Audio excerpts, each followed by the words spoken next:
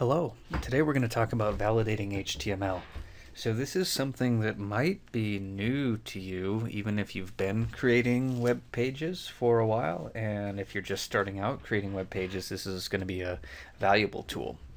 So I'm looking at a web browser right now because the HTML validator that I'm going to show you is web-based. And so I'm going to begin by heading up to the address bar, and the address of this service is validator.w3.org. I'm using a little autocomplete here. My right arm's in a sling, so I'm not typing anything I don't have to type. Right, so you'll visit a site that looks something like this. There are several ways to get your code validated. I tend to do the direct input. Notice you got different tabs here, so you can link to it, you can upload the file, or you can just paste it straight in there. I'm going to use that tool.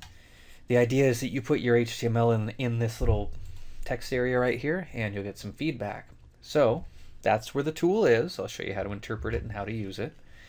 So I'm going to pull up some code like this. This is valid HTML. So what I'm going to do is I'm going to select it all. I'm going to copy it. I'm using keyboard shortcuts. So I selected all that stuff, and then I'm going to head back to that validator, and I'm going to paste it right here. Right, there's that code. And so how this works, now the interesting thing about HTML is you could write really, really inaccurate HTML and the page might look just fine. So whether you've done it correct or not, oftentimes you've got errors in your HTML. And like I said, they might be a big deal, they might not be a big deal.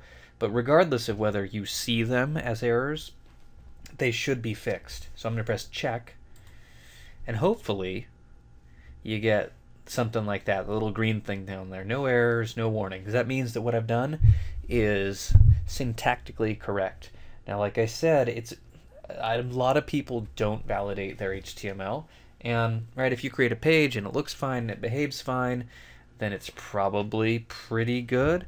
But you just never know how mistakes are going to affect people who use different browsers. And sometimes you might have a simple HTML mistake which wreaks havoc with a script, like some JavaScript. So understanding how to use this tool and what it does is really important.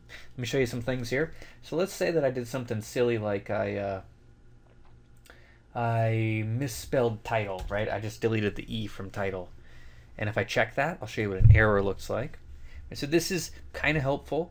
So it says on line 5, it says something about a title, and it kind of highlights it. So when I work through these, I just kind of look at the first error.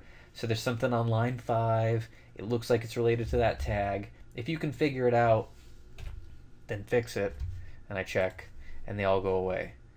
I want to show you that again, just kind of pointing out, oops, I didn't mean to do that. Let me check that one more time. So I made the mistake again.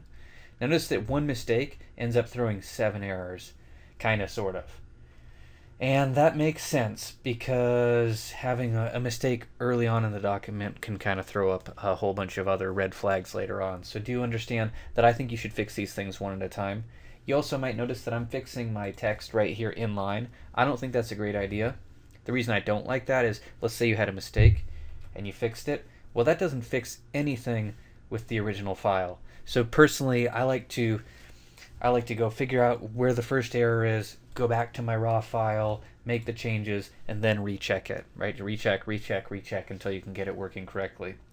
The interesting thing about HTML is that you could have egregious errors, such as like no closing HTML tag or no closing body tag, and the page might render just fine, but it doesn't mean that it's syntactically valid, and you just never know how those errors are going to manifest. So you should really do everything in your power to not have errors in your HTML.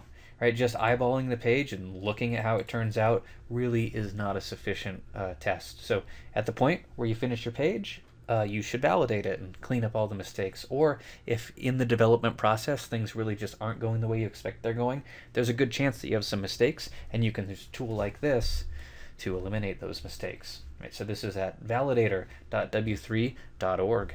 Thanks for watching.